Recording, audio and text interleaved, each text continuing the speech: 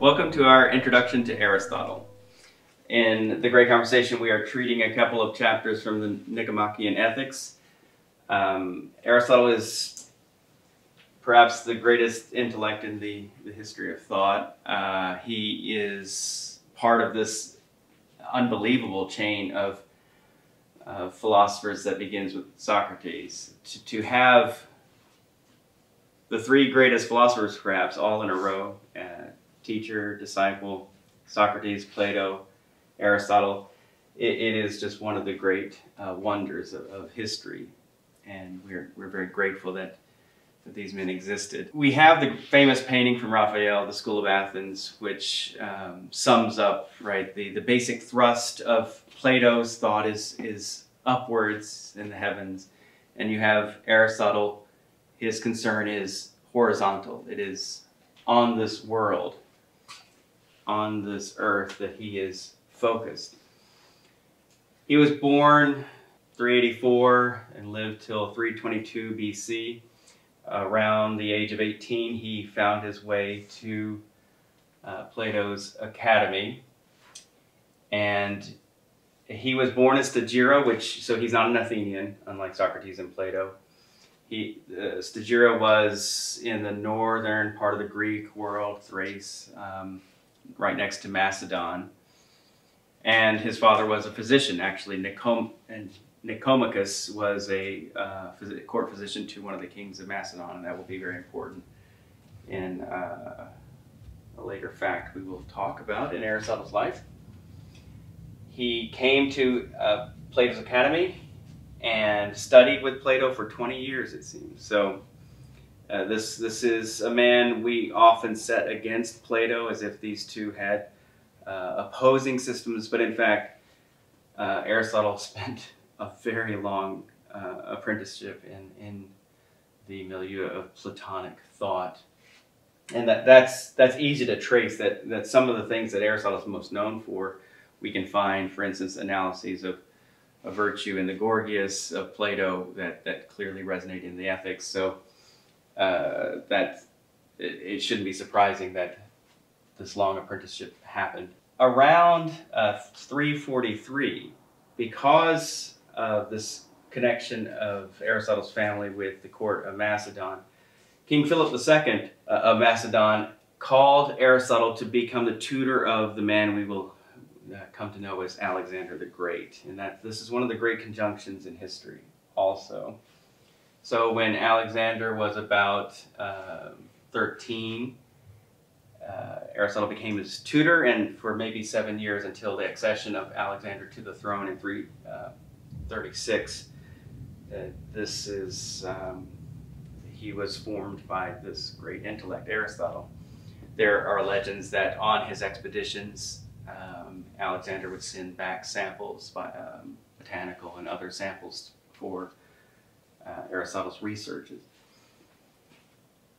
On the death of Alexander in 323, the anti-Macedonian faction in Athens brought up charges, capital charges against Aristotle of impiety, just like Socrates. And as the famous saying goes, Aristotle, in order that the Athenians not sin against philosophy twice, he fled. He did not take the hemlock as Socrates did, and fled to Euboea. So the anti-Macedonian sentiment had to do with the fact that King Philip and his son Alexander brought the Greek mainland under one empire. Even though the Macedonians thought of themselves as part of the Greek world, that was a very touchy subject. They weren't thought of as part of the Greek world in an obvious sense by the other Greek city-states. They certainly resented having their liberty compromised by an empire. Philip and Alexander thought of themselves as super Greeks, and they were trying to get the kind of power base necessary to attack the Persian Empire to settle that old score. And Alexander would in fact carry out this project and create, though short-lived, one of the greatest empires the history has ever seen. It would conquer Persia, and Alexander would go all the way to India. So truly a multi-civilizational empire, and would spread Greek culture that he had learned from Aristotle, he would spread it across vast civilizations, back across Mesopotamia, right, across the cradle of civilization, west coming back to the east, as it were. The great ambition of Alexander was this kind of syncretism to join Greek and Persian in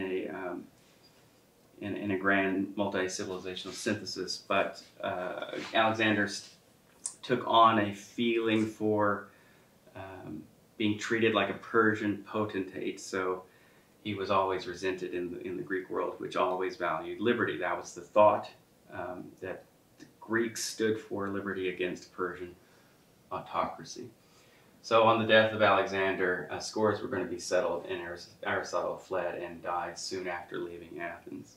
Before his departure, though, and after he had left the post of tutor of Alexander the Great, he came back to Athens and formed the Lyceum. So this was a second school after the academy in a temple of Apollo. It was a gymnasium, a sanctuary, and it was the seat of a school that would become known as the Peripatetic, seemingly having to do with the habit of Aristotle's teaching while walking, peripateo, to walk.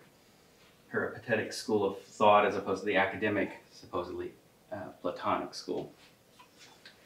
So all of that unfolded in the shadow of empire. Alexander the Great had taken over. The Lyceum is being consolidated. It's being created in the shadow of this rising Macedonian Greek empire that's going east.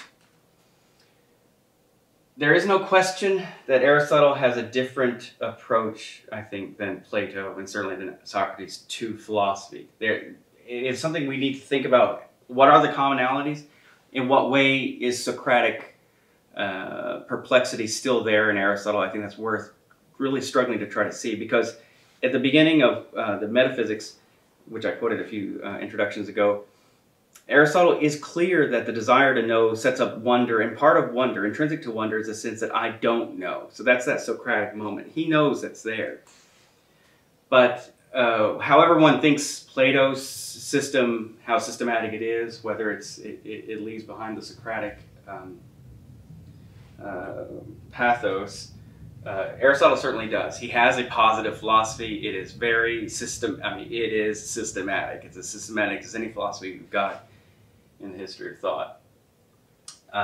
We only have a fraction of his writings, unfortunately, and it seems that what we've got are lecture notes, and they're lecture notes that would have been worked over by his successors at the Lyceum. So it's very hard to try to get at the voice of Aristotle. In any case, he didn't think that it was necessary for philosophy to have rhetorical flourish. He did not treat philosophical language the way Plato did. Plato believed in a literary thickness, as it were, to his writing. And again, there's a big difference here. Socrates never wrote anything. Plato wrote dialogues.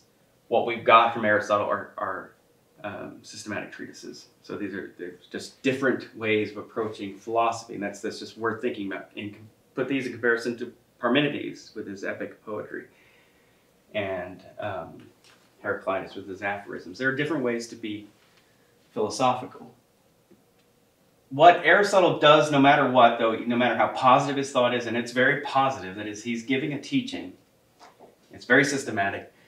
One value, though, is it can teach you how to maybe live a good life. And that's the question his ethics certainly puts in front of us. Is there an excellent way to live one's life? And of course, that has everything to do with our question in the great conversation, how should we live? Is there an excellent way? Aristotle is quite sure there is an optimal way to be human, to live a human life. And that's the question that is pursued in the Nicomachean ethics. That desire to know that Aristotle himself identifies as the beginning of philosophy, that eros, really, it's an eros to just learn. This man clearly just loved to learn. He loved to discover new things. I could call it a cosmic intelligibility. He just thought the world, what he saw in the world was patterns of order. And this is just a list of a few of the subjects he treated: physics, rhetoric, logic, zoology, botany, psychology, astronomy, tragedy, epistemology, metaphysics, ethics, politics, constitutional history, and so on and on and on. I mean, he has these, he has a chronology of the Olympic and Pythian victors that was important for establishing historical dating. And he just loved to research, he loved to think. And so even if it is very systematic, there's clearly this Socratic, drive. I mean, he always is thinking. So there is at least one Socratic element. He's always restlessly thinking. And he was quite convinced that that was essential to living an excellent life. For him, an excellent life was a life lived according to logos, or what we would call reason. A life lived according to that which is highest in us, that which is correspondent to cosmic intelligibility, right? The order of being and the order of our intelligence, they match up for Aristotle, and he's excited every time he sees it, right? He's studying plants and the structure of plants, and he's excited. And scientists can speak still to this, how exciting it is to discover something, or it's just anybody who's known what it means, why any of us are participating in the great conversation, right? We get happy because of the beauty of being. In the Nicomachean ethics, we have a research into that for the sake of which we do everything else. Aristotle is asking the question, why basically we get up in the morning? What is it that gets us going? What is it that we're striving for? Could it be wealth, pleasure, power as an end for all of our actions? And he's pointing out, that for the sake of which we're actually doing, acquiring wealth or pursuing pleasure, it's this thing we all call happiness. And in Greek, that's eudaimonia. That is, to have a good daimon, to have a good spirit or genius or divinity. I mean, it's a very complicated word that's very kind of, it's translated in a most pedestrian way when we talk about happiness. But to have a good spirit, that happiness is what we all want. We want to feel a little above the normal every day, right? That there's a daimonic, something higher, and it's something where we feel it when we're doing something well. So when we're doing anything excellently, we feel that flow, we feel that mastery, the sprezzatura. That's life. That's life at its maximum. Well, Aristotle is saying that there's a way of not just doing one or other activity well, and excellence there, but there's a way of just being human in an excellent way. And if you do that, you're going to be happy. You're going to have a good spirit. And that's it's a life lived according to logos, or life lived activity of the soul in accordance with virtue throughout the whole of one's life. That's the definition he's going to give. And then he'll spend much of the ethics going over what virtue is. As we know, virtue is a mean between extremes, right? Courage is neither recklessness nor cowardice. It's something in between. And it's something that also isn't merely spontaneous. It's something that is connected to logos. We have a sense of what is appropriate. We could formulate it if we had to, right? It's something about the intelligibility of existence that we can speak about. Virtue depends on our actions making sense in this world. That cosmic intelligibility is still there. And one of the most moving chapters we have, he's got 2 books of the ethics devoted to friendship. And as he says, without friends, who would want to live? Whatever one wants to say, maybe, well, in the shadow of empire, we have a more kind of imperial philosophy because he is teaching. He's teaching a system, as opposed to the Socratic and I think Platonic way of just keeping everything a little in tension. But regardless, Aristotle is always very humane in his teaching. He's saying things that are accessible. We can test them out in our own lives. If it is the case that many of the scientific researches which he advanced in a way that just is so far beyond what the pre-Socratics were doing. I mean, it's the same natural philosophy, but he's just advanced it into this. He's expanded knowledge single-handedly in a way that I don't know if one can say any other human has ever done. I mean, he brought everything to another quantum level. A lot of that scientific research, of course, is passé now. But we think about the way he analyzed it. Is that passé?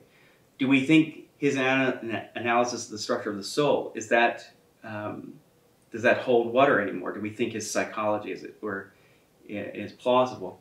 Well, I don't know. I mean, that's one of the great debates, and we'll see in coming semesters of the Great Conversation.